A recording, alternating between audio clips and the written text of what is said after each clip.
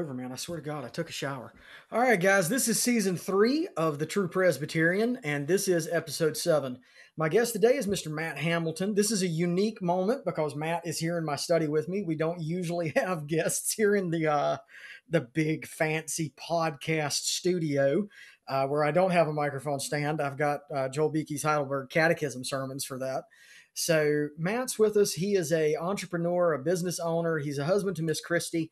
He's the father of 3 girls. And for our purposes today, he's a deacon at Wayside Presbyterian Church in Signal Mountain, Tennessee. That's my church. I know Matt very well. He's a good friend. In fact, I think Matt was the first friend we made at Wayside Presbyterian. And so it's sad that we're going to be leaving them. But it is, though, sad as that may be, a real joy to get to have him on the show. So, Matt, welcome to the show, brother. Thank you. It's good to be here. So Matt doesn't mean that when he says that it's good to be here. I don't know how thrilled Matt really is about this, but I sucked him in and I promised him that if this went too haywire, I'd ditch it. So no worries. All right. Good. All right. So here's what we're doing. We're still talking about, the need to fight for the future. And so when it comes to fighting for the future, a piece of that is fighting for your community, right? So think local, the way that what the liberals mean there. They say think locally, act globally, right? Which typically they mean think locally and live like the devil. For our purposes, we want to think about the local community. And if we're going to do that, then the diaconate comes into play, right? So it kind of has a significant role to play. And so I want to start there. So what's a deacon? And why is the office of deacon important to the church? And why is it important to the larger community? So I guess I would start by saying that my understanding is that a deacon is an officer in the church whose primary mission is to serve the material needs of the congregation. That means a lot of different things. I also think another part of the deacon's role is serving the elders, in that he is protecting them from the temptation to be drawn to those material needs, so that they can be focused on the ministry of the word and the prayer. Yeah. And that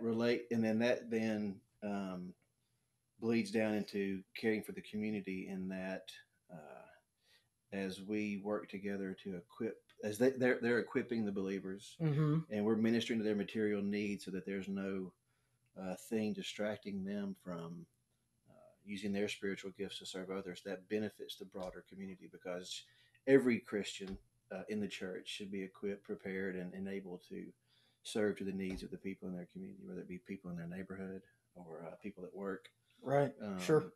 But when I think about the community, one of the things I think about is the what was the word I just used a minute ago? The moral proximity. Moral proximity. So, I mean, I definitely think the deacon's first responsibility is to the people in the church. Right, sure. And then that bleeds out then into the community immediately around the church, and then the individual's community as they go out and live their lives in the world. Right. And for the folks who are listening, we are going to talk a little bit more about how this motion goes from church into broader community.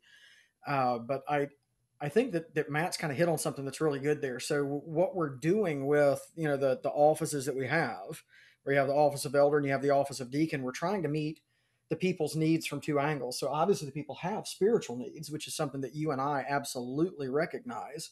People need the gospel and they need to hear the word opened, but we can't overlook the physical part, right? So people have physical needs that need to be met, and there are people in the community that struggle with that.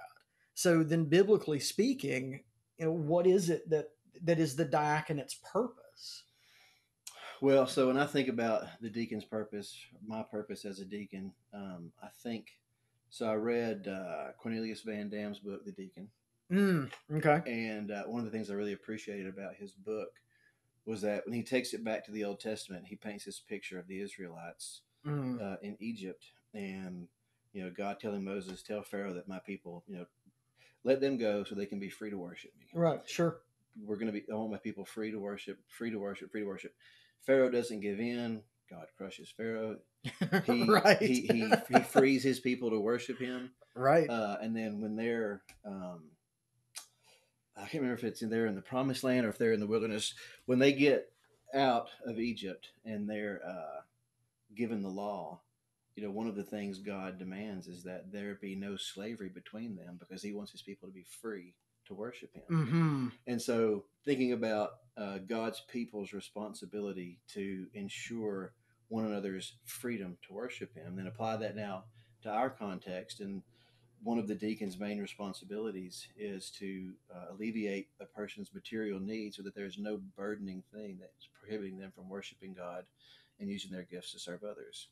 So, Wow, that's good. anything that would stand in the way of someone's service uh, in that regard would be something that the deacon should be looking into, whether it be sickness, financial difficulty in a family, Mm, maybe a guy's not having trouble with money, but he's lost his job and it's coming, and he's really burdened by that. Just anything that right, might burden someone to right.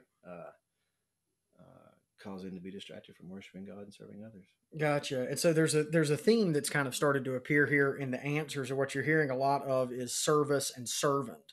And that does actually go directly to the definition of deacon, right? Our Greek term there is diakonos. It means servant. And so the deacon's role, the deacon's purpose is to serve the church, Right. and to alleviate burdens where they're able to.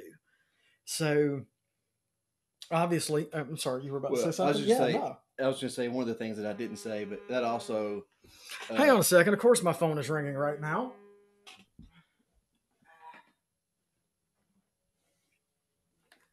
Hey, baby, what's going on? Trisha, are you there? Yeah, so I'm sitting upstairs with Matt Hamilton right next to me, and we're recording a podcast episode. So can I call you back, sweetie? All right, I love you. All right, bye.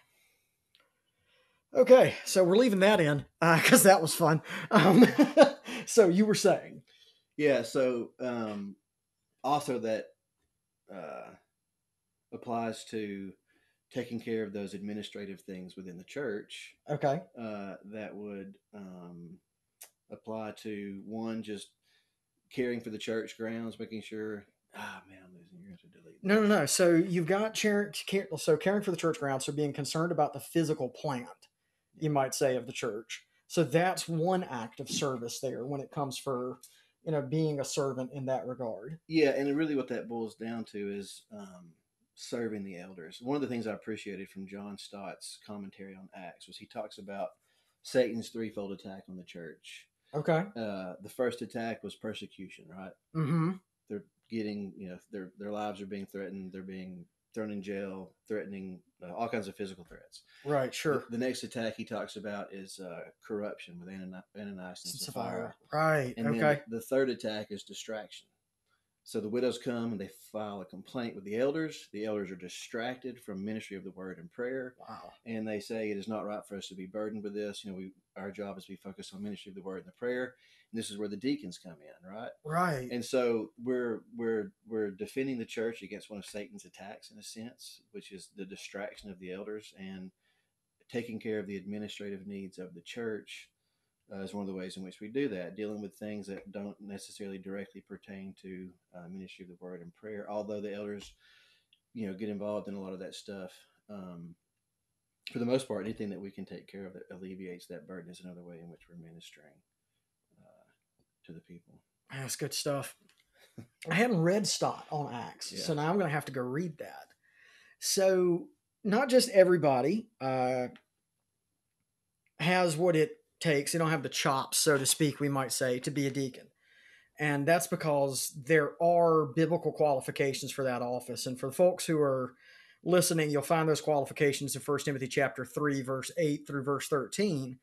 And so I know when I was looking at my own calling and when I was in seminary, I'd go to the various texts of scripture that speak about the qualifications for elder. And those were never easy for me to read. Because I think everybody is aware of their own failings and their own struggles and that sort of thing. So I'm just going to walk through the qualifications that we have here in 1 Timothy 3 for deacons, and we're going to talk about those a little bit. So this is 1 Timothy 3, beginning of verse 8. Deacons likewise must be dignified, not double-tongued, not addicted to much wine, not greedy for dishonest gain. They must hold the mystery of the faith with a clear conscience, and let them also be tested first, Then let them serve as deacons if they prove themselves blameless. Their wives likewise must be dignified, not slanderers, but sober minded, faithful in all things. Let deacons be the husband of one wife, managing their children and their own households well. For those who serve well as deacons gain a good standing for themselves and also great confidence in the faith that is in Christ Jesus. And so I read the text related to elders, and I'm challenged by it. And so as you hear that or you read that text, so what is it in there that you read that you say, "Oh man, that's challenging"? Well, I mean, it's all pretty challenging. It seems like the overall gist of the passage has to do with living in a way that is very balanced, living in a way that is not given to giving in to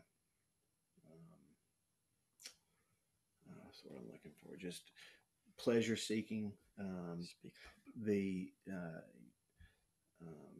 being double tongued. It is so hard not to get involved in conversations where it seems like you end up talking about people, Oh yeah, and yeah, unquestionably. and to not gossip, which can be difficult. Keeping conversations pure and not, you know, everybody wants to tell the funny joke. Everybody wants to have the crazy story, and just really guarding your Yeah, yeah, tongue. yeah. Oh, that one's tough.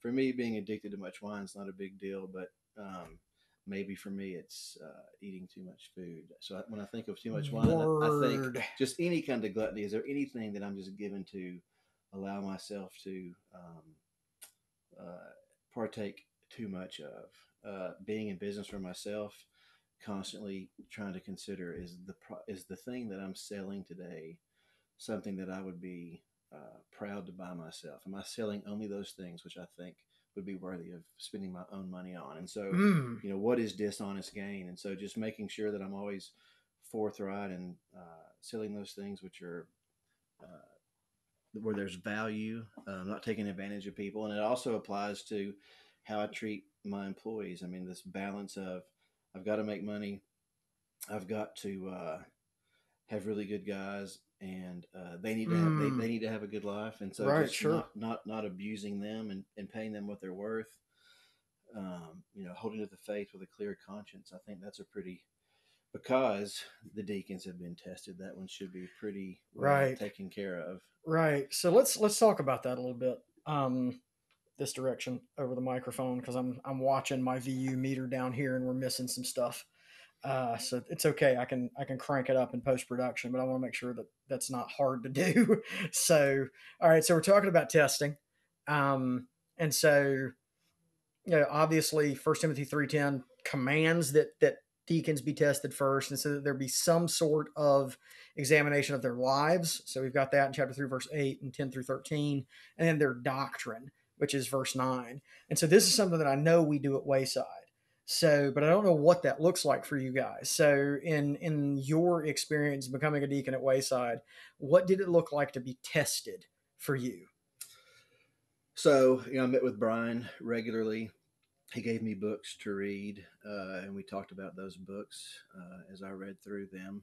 Um, I'll take one thing in particular that's interesting, I think, for me with regards to that process is that I came to Wayside from ultimately a Lutheran church. Okay. And so I had a real problem with the doctrines of election and predestination. And I had determined in my mind that I wanted to be a deacon and that I was willing to support those doctrines, even though I was unclear, unsure, and not comfortable with those doctrines. Okay. And so Okay. it's interesting that I was reading through the manual for officer training and Mm. thinking through uh, the doctrine of election. I was meditating on total depravity, and Okay. Okay. so I'm thinking to myself, back to 1 Timothy 3:8. For the most part, I'm none of those things, right? I fail at all Right, those right, things. right. If I had to answer the question, am I guilty of any of that? I'm guilty of all of it, right? Yeah. And so I'm thinking to myself, here I am, a Christian. Um, I'm filled with the Holy Spirit. I know what the word says. I know that I'm a sinner. I've repented of my sin. I believe that Jesus is God. He died. He rose from the dead. I know all this stuff, and every day I still choose myself. I don't Hmm. choose Jesus every day. And I'm thinking to myself, if I don't choose Jesus every day as a saved person, there's no way I could have chosen him as an unsaved person. Right. And Yep. immediately, the doctrine or the doctrine of total depravity just made perfect sense. And as soon as it did, the rest of it was just this logical progression that fell Right. in place. Yep. And Yep. so immediately my eyes were open to that. And now that I have come to that conclusion by God's grace, uh, I see it everywhere in Scripture. And so for Yeah. me, it really Yeah. cleaned up some stuff that is important to me. One, representing the Presbyterian Church well, being honest with the elders in terms of what I believe, because I was prepared to. I probably wouldn't have lied to them. I would have said, I have trouble with this, but I'm on board. But I mean, Right. Right. the Lord really helped me in that instance through the officer training. Uh, so it's good that Brian sat down with me and walked through all of this stuff in detail. And then, I was tested at the end. There were a couple of things that I missed, and Brian came back and walked me through those things to make sure I Okay. understood those things. And then meeting with the elders and just talking about my walk. I don't have a conversion experience. I, grew up in the church. I don't remember ever not believing that Jesus was the Lord, although things have certainly changed in the last 10 or 15 years as a result of some growth that the Lord has been kind to bless me with. But Right. Right. the testing was important. It was huge for me. Okay. So, as I see it, deacons in Scripture really have two responsibilities, right? They care for the needs of those inside the church first, and then they have an eye towards the needs of the community, the broader community uh, outside of the church. And so, I want to start just kind of talking about needs within the church, right? So, what sort of needs are deacons looking for within the church specifically?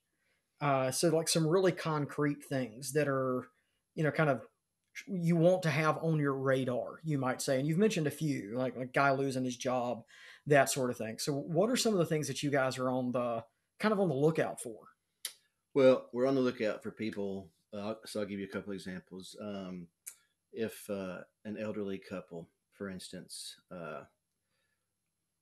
let's just say the husband has some medical issues, Mm, and the wife is not sure what their benefits are in terms of insurance policy, Medicare, etc., and she needs help uh, discerning. What benefits are they entitled to? The diaconate would, okay, okay. if they were comfortable sharing uh, some of those policies with us. There are some guys on our deacons board that could walk them through that, help them make sure they're getting all that they're entitled to, and help protect them in that way. The easy one is, if there's a medical issue and somebody doesn't have any money, the deacons step in to make sure that they're cared for. So that if Mm, somebody's sick, if somebody's needs to go to the doctor, if somebody needs medicine and they can't afford it, we're gonna jump in and take care of that. That's no problem. It gets a little trickier. Uh, well, let's stick to people in the church. So um, from time to time, maybe someone has an issue with their home and they just don't have the money at the time to fix it. But if it doesn't get fixed, it's going to keep getting worse. It's clearly a problem. It's a distraction. right, right. So like It's an upkeep issue. Yeah, somebody's soffits Okay. are rotting off, and or let's say the roof's leaking. The roof's Right, leaking out, sure. water coming in their house. Sure. Maybe a new mom has a baby. Dad's working a lot. Deacons get together with some of the women in the church and get the women to go help them clean the house, fix some meals, Right, right. stuff. So that's some easy stuff that we deal with in the church. Outside of the church, we get phone calls regularly from people. You're good. Hang on. Okay, so picking back up, we're talking about a situation where, for example, house is leaking, a new mom needs help, dad's working a lot. So we've got some really concrete things that are there. So give me a few more. Okay. So a big one that I personally think about a lot is Christian education. Oh, okay, okay. So Christian education is not cheap. I think I Yeah, think not by a long shot. I think one of the ways in which Christian schools have failed is by allowing school to get so expensive that the average family can't afford it. I Right. also think one of the ways churches have failed is not all churches. I don't think our church has, but in general, the church has spent a lot of money on programs and parachurch stuff, and that money could have been Right. used to support the education of children. So, if we have we keep um, our eyes open to the needs of families with children who desire that their children be educated in a Christian school, and homeschool is not cheap. So, No, no, it's not. any need that is related to Christian education, we are very sensitive to getting involved. And I guess with regards to homeschool, I mean, if there was a situation where a mom needed help, we're probably not going to hear about it.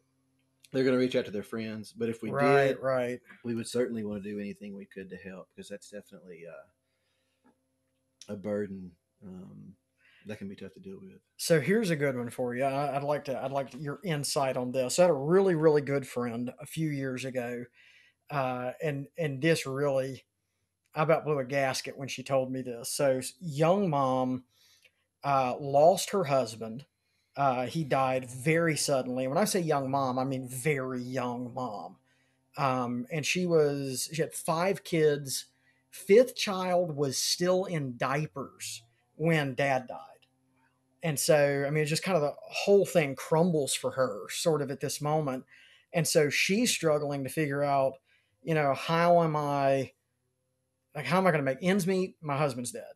And then there's all the really practical things that go together with that, right? Because obviously, this is a scenario: five kids, one still in diapers. She's not working, so now she's got to figure out how to pay the bills.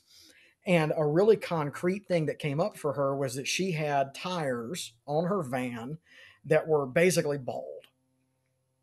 And I remember seeing the pictures of her tires. And when I say basically bald, I mean it looks like she took a belt sander with 20 grit sandpaper to those tires. I mean, the tread was gone. There was like, oh no, you're down to 5/32. It was, this thing's bare. Zero. Yeah. And so she went to the deacons at her church and said, I need help with this. And they said, okay, well, tell us, kind of how much you would need to replace those tires. And so she found a good, kind of middle of the road tire for her van, Okay. and said, "This is the cost." And the deacons at this church came back to her and said, "Yeah, you don't need tires that nice. We can get you a set of recaps for like $300." Really? Yeah. Right? So like Christ doesn't treat us that way when No. we're in need. He's given me the best. Right. So like when you guys look at those sorts of needs, you're not just looking to kind of come in and do the bare minimum, right? I mean, so leaky roof. You're not just coming in and throwing a tarp on it and moving on, Right. right? So there are real logistics involved in this for you guys. So when we think of it that way, like with the logistics, what does that look like? Are you guys calling for quotes? Are you contacting companies? Like, how does that work? In most instances, we would probably find out what the best tire for in that particular situation. We would have found out what a good tire is, and probably found someone who's reputable who would give a good warranty. For us, it would be more Right. about making sure she's getting good value and Sure, she's being sure. protected. So a good tire from a reputable company who's not the cheapest. Who, if there's an issue, they're going to stand behind it and make sure she's Right, cared for. right, right. Man, so okay, so guys, you should. Yeah, I hope you're getting a peek into what happens in the room when the deacons meet and with the things that they've got to think about, because this isn't just a case of throw money at it and that solves it.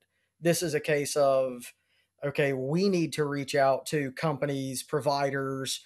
We need to have somebody that either is a deacon themselves or somebody that the deacons can call on to say like, hey, we've got this insurance issue with somebody in the church, can you guys look at it and help us with that? So there's a good bit that goes into this for you guys. Yeah, in our church there aren't a ton of issues, but Yeah, we're fortunate that way. the Lord has really blessed Wayside. But when things do come up, yeah, there's a lot to think through because Mm, on the one hand, we want to give the very best Right, to right. folks, and at the same time, be good stewards of the Lord's money Yeah. and represent the church well. I mean, we're representing the church as deacons, and when they faithfully give uh, back to God what is His, there's a sense in which we're responsible for using those funds in a way that glorifies Him, and Right. And that's um, responsible. it's responsible. Yeah, we don't want to waste money. I mean, if we can save money, we want to save money, but we're not going to cut corners. Okay. Okay. So we've got an idea of what that looks like for needs inside the church. So what does that look like for the broader community? How do the deacons relate in this particular way to the folks that are outside, we might say, the household of faith? So whether that be somebody down the street, or whether that be well, in this case, wouldn't necessarily be outside the household of faith, but not necessarily the church directly, like a pro-life center.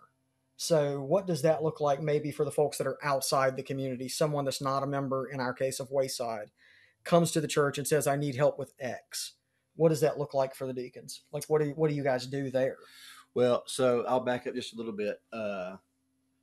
One of the ways we find out of the needs in the community, in particular for us, Mm-hmm. is we've formed a relationship through a sister PCA church with Signal Mountain Social Services. Okay. So the Okay. Signal Mountain Social Services are vetting folks who have needs, finding out what those needs are, making sure they're qualified for help, and the sister church has a home repair ministry, and as needs come up, Oh, that's cool. and I'll tell you, the guys from that church are phenomenal. They're working every Saturday almost, and some days during the week, and they put together a team.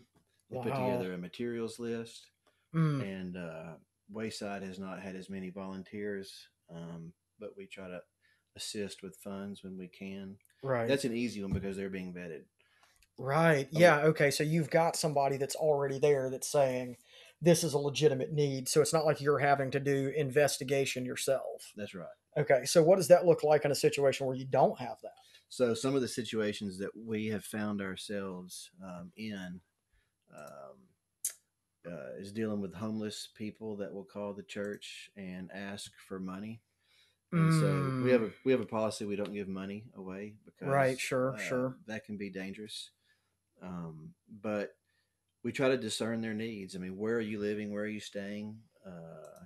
How did you get in the situation? I mean, the goal is to again, we want people to worship Jesus, Right. and we want people to be engaged in a local body.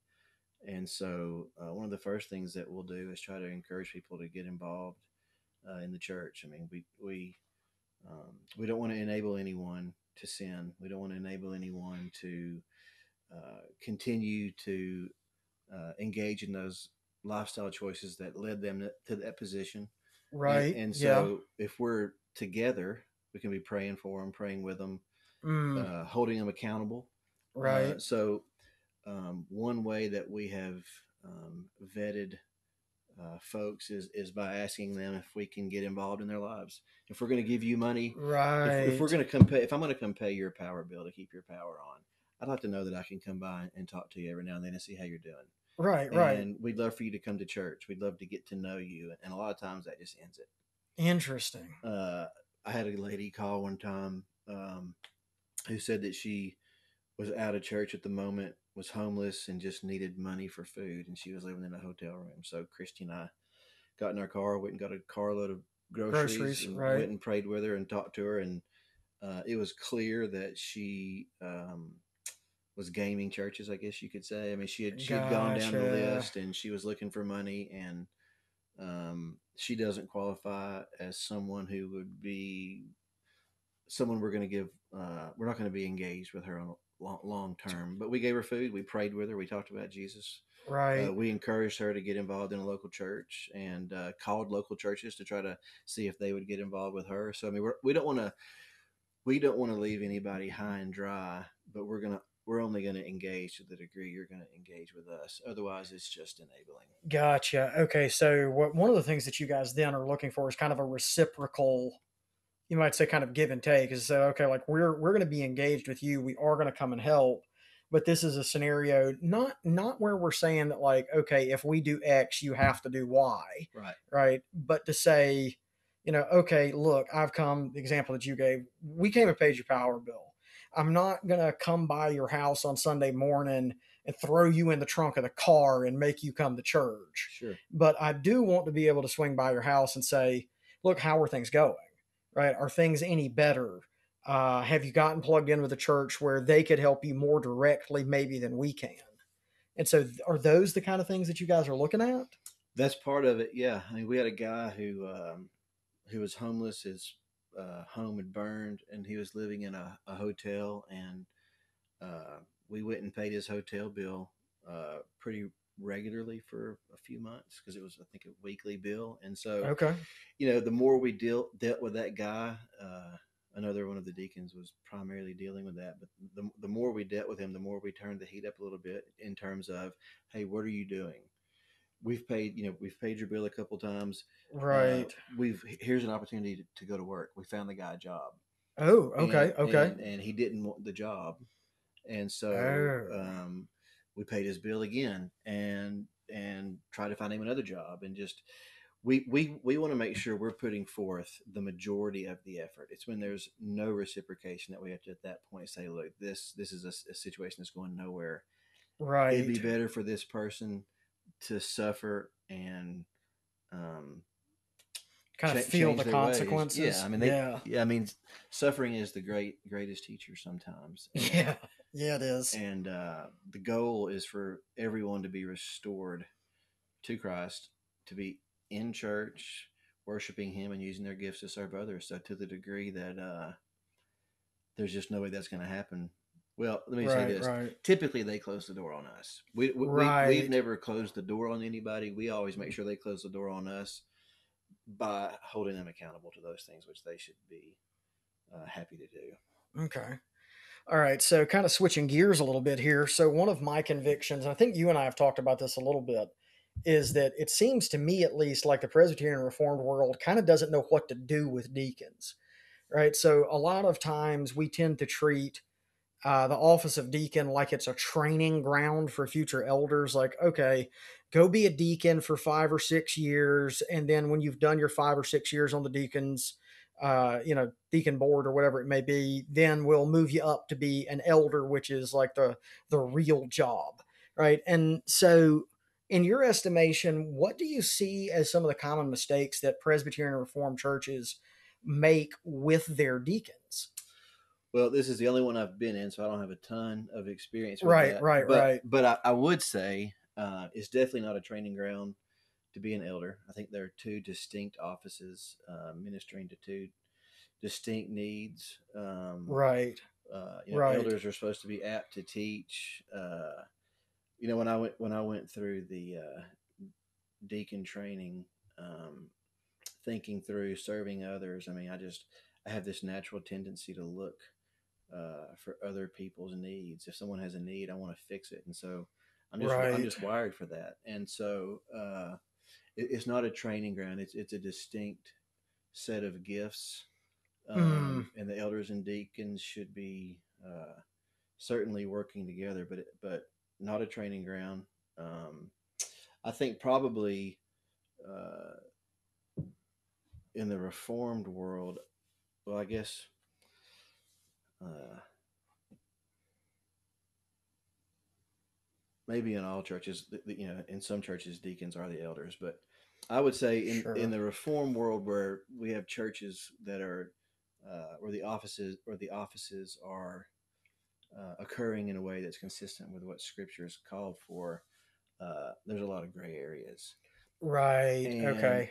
and elders are high functioning, sharp guys who are able to do a lot of stuff, and I think the greater tendency for error that I would say probably exists is elders running across needs and just taking care of it themselves. Right. Not not Okay. Okay. Okay. not that that's bad, but just that if they're doing things that the deacons should be doing. It could be a distraction from Right, sure. ministry of the word and prayer and dealing with more spiritual stuff. Right, so kind of having a clear boundary between what the elders are responsible for and what the deacons are responsible for. Yeah, the interesting thing about that clear boundary, I've tried to read about that, and it's clear deacons minister to the material needs of the church, deal with administrative things. It's clear that elders are dealing with spiritual matters, ministering the word, guarding the church from false doctrines, etc. But Right. the gray area is huge.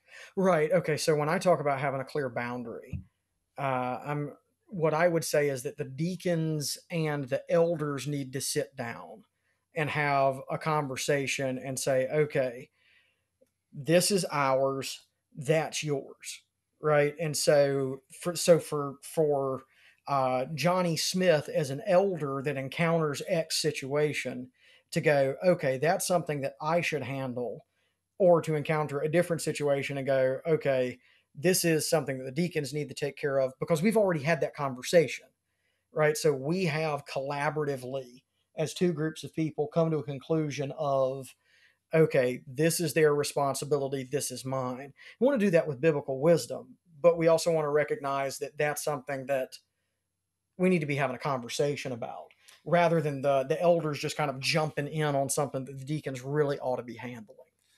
Yeah, I think that's true. I think the way you protect yourself from that is that the elders and deacons should be probably meeting frequently. Okay. I think one of a cool idea would be that an elder and a deacon kind of are responsible for groups of people together, and Mm, maybe they even meet with people together and discern needs.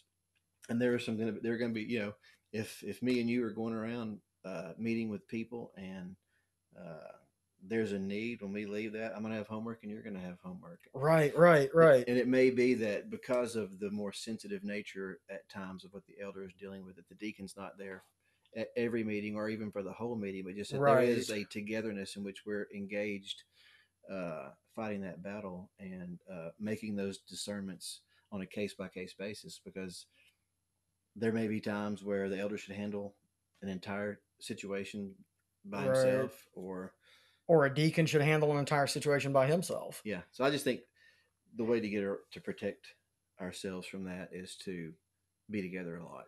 That's a great stinking idea. Yeah. Like that's a really good idea. Um, and as far as like the elders and deacons meeting together regularly, Dutch Reformed guys, I'm hoping that you guys are in the background like hooting and hollering and saying amen and clapping because that's what the Dutch Reformed do. So when the Dutch Reformed have a consistory meeting, the consistory is the elders and the deacons. And then the council or the spiritual council of the church, that's just the elders. Mm-hmm. And so, dude, that's a brilliant idea. It doesn't seem like there's ever been a set way of doing it. As I read through the various books on the diaconate, in every era in every church, there's been Right, a little different way of yeah, handling it. yeah, Yeah, but the idea of elder and deacon doing a home visit together and doing that regularly, like with the shepherd, with the groups that elder is responsible for shepherding. mm-hmm.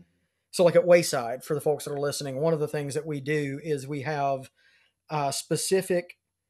Each elder is responsible for a very specific group of families, and so I know, for example, who my specific shepherd elder is, and so it's a that's a really good idea to be able to say, okay, Aaron, right? So Aaron Gould is our shepherd elder.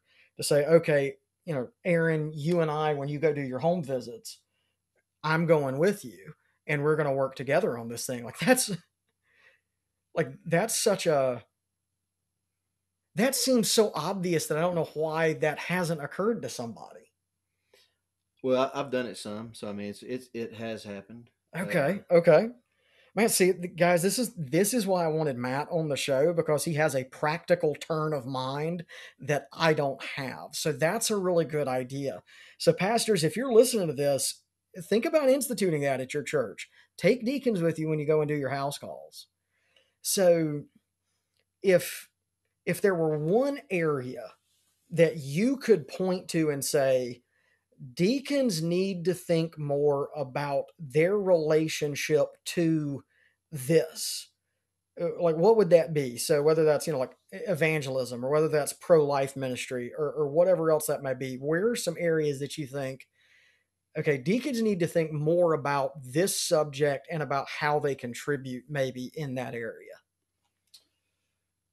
Um, I think the best way I can answer that is just to say that as I've learned about the deacon's role, the most impactful thing for me has been the idea that we're trying to alleviate those things which would cause a Christian to be in bondage, that would uh, prohibit or impair their ability to worship and use their gifts to serve others. So having a correct view of why we're doing what we're doing, and then apply that to every person's circumstance. Because I mean, there's something in everybody's life that's Right, causing sure. them to be distracted when they're at church when they should be worshiping. Mm, And so just trying to really, for me, understand what that looks like, and then thinking of how it applies to each person individually, and then how can I get involved in a way that's not invasive, in a way oh, that's that's a good insight. in a way that's